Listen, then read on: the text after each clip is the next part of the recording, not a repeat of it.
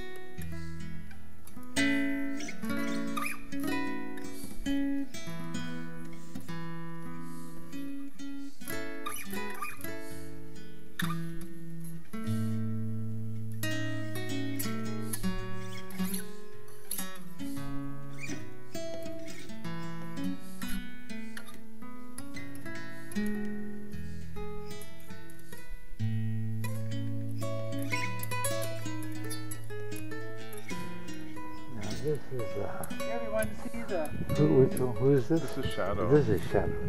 Okay. I get Shadow and is it Sam? I get them mixed up. Yeah, They both this is the one we spotted. spent a little time with last time. Yeah. Yeah, I was reading about pit bulls that the statistics are that the ones who attack people or bite people are the ones that are raised by irresponsible persons. Right.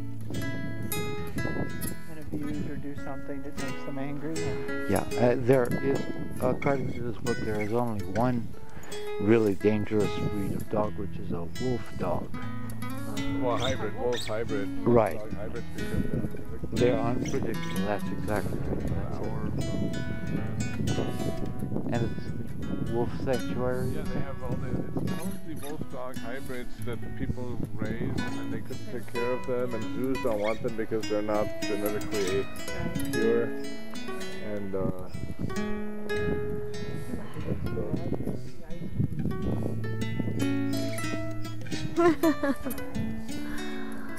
Oh dear. They're all just walking away from you. well, but I think Shadow was more walking away than Uh-oh. Said, why doesn't that woman leave me alone? but now no trouble out of the way. It's gonna be. I just love all. So Every one of them here. Yeah, we just want them to retain their own personalities, and we retain ours, but Well, Shadow, you see, the difficulty. have mutual respect. You picked right there with Shadow, of course, one of the most dominant horses here as far as personality and leadership. If you're going to lead, you got to take it up way up to a notch above. Yeah. But it takes time too. As you noticed, it doesn't happen. Right. Poor thing. He's saying, Ron, can you be my bud? He wants to be your bud. Yeah.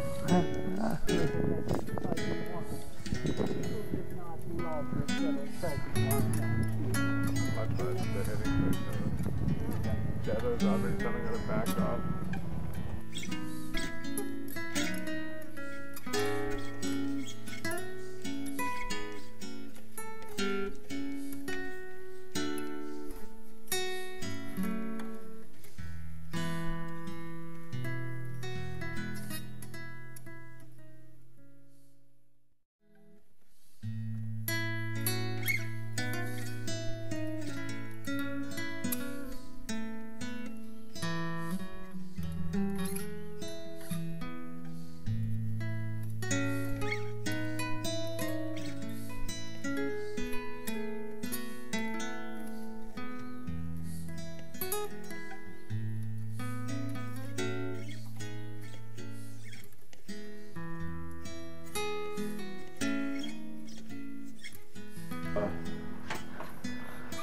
Just lay them on the table and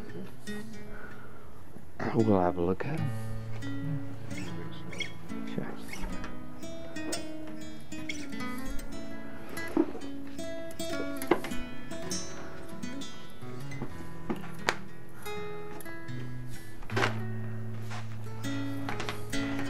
The Way of the Horse Yes. by Linda Kohana. okay. She has the Opona ranch and facility in Arizona. And Kim McElroy is the artist. Which one is that? Which one is that right here? That one there? Okay. What's it make you think of? Yeah. I'm not sure. it seems very, they're otherworldly horses. Very horsey. I have different things that unfold as I go through my journey with them and the therapy stuff that I do and the classes and interactions like this and when I play with them and it's just I always come back to the power of the relationship.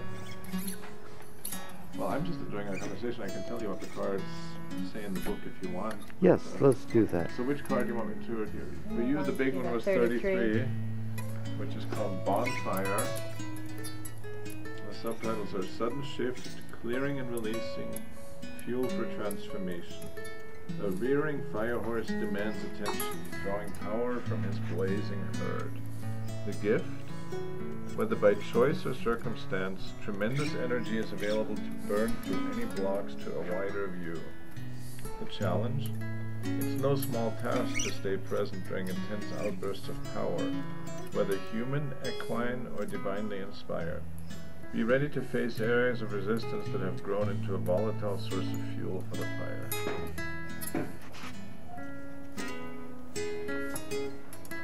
Photograph that for myself.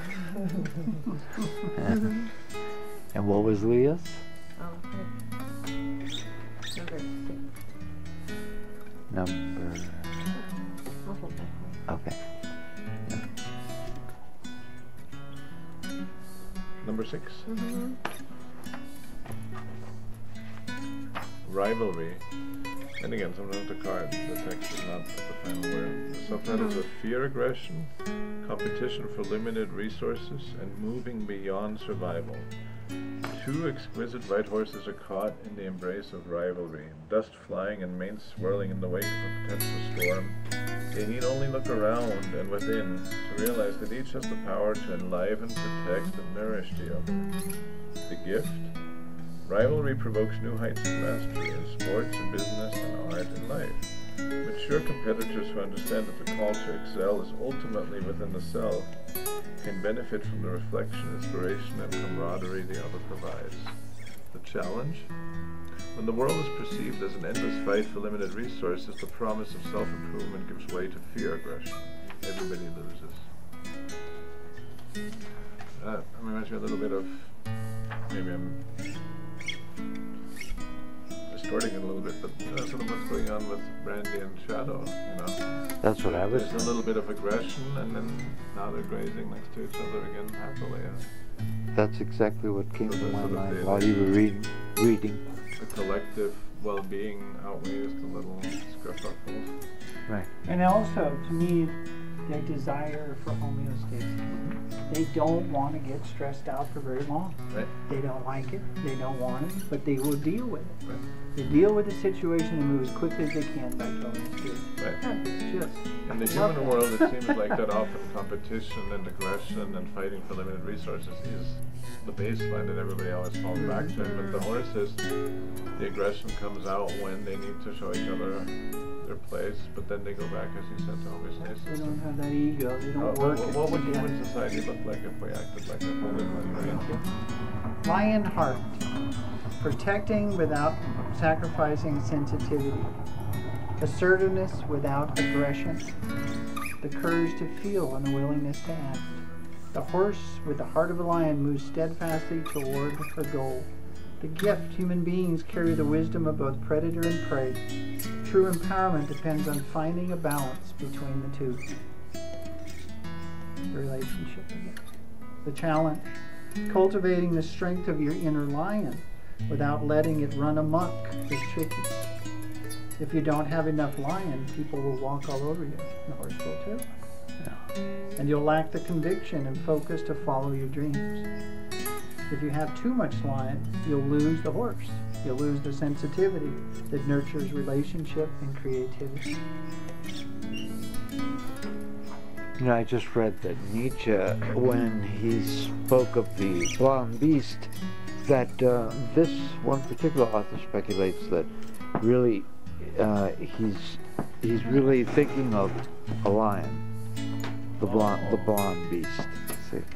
Well, Yeah. there was a lot of self-sacrifice in his ideas related to the quote Superman. It wasn't this idea that the Superman is this superior thing, like the Superman is like a bridge, like this willingness to evolve beyond, but it's not something good or in a sort of arbitrary sense of, it's like the dinosaurs probably didn't think the mammals were Superman.